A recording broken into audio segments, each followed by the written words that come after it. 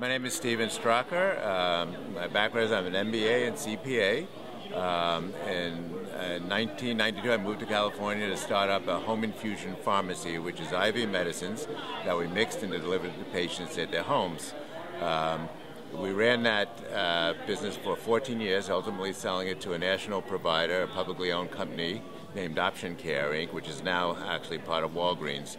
One of the major challenges we had was about 4 years into the business.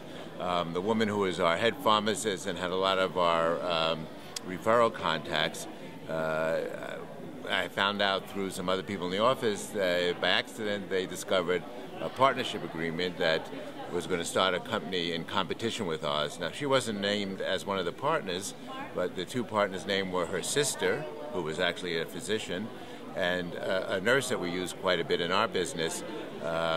But it was clear that the woman who was our pharmacist was behind it. I actually received that information at home on a Friday afternoon. I hadn't been into the office that day. On Monday, I called all three of them into the office. We always had a meeting on Monday anyway.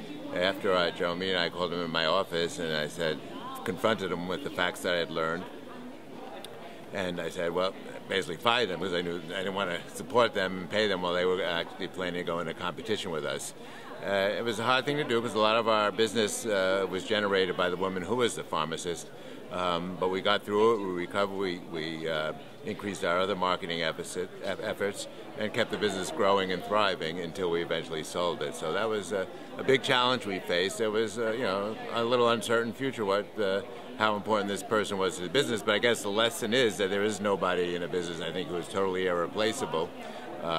You just have to face the facts sometimes and do what you really need to do to keep the business going and to make it thrive.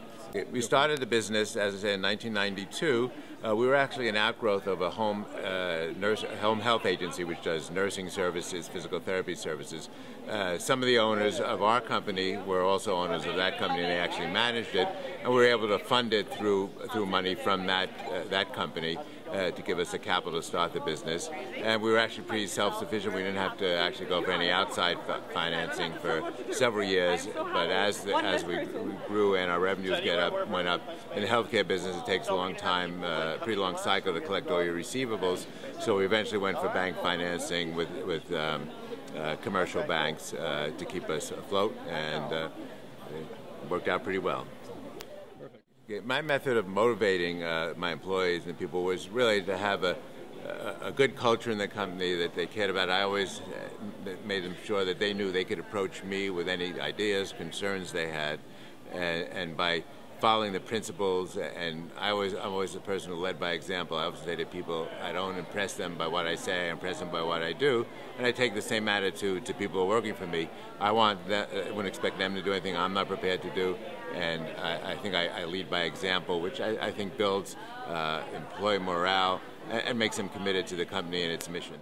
New entrepreneurs who are ready to start their own businesses, my first piece of advice would be really put in the effort. It's not a part-time job. It's 60, 70 hours a week at the beginning, because you're really going to be the force behind it. You have the vision. You're the one who has to make that vision get realized. So it's going to take a lot of effort on your part, but the rewards are worth it. Not only monetary, but also the psychic rewards of actually starting having some idea and following it through and making it into a successful enterprise. It's going to take a lot of, as they call it, sweat equity. You have to really get involved in that business.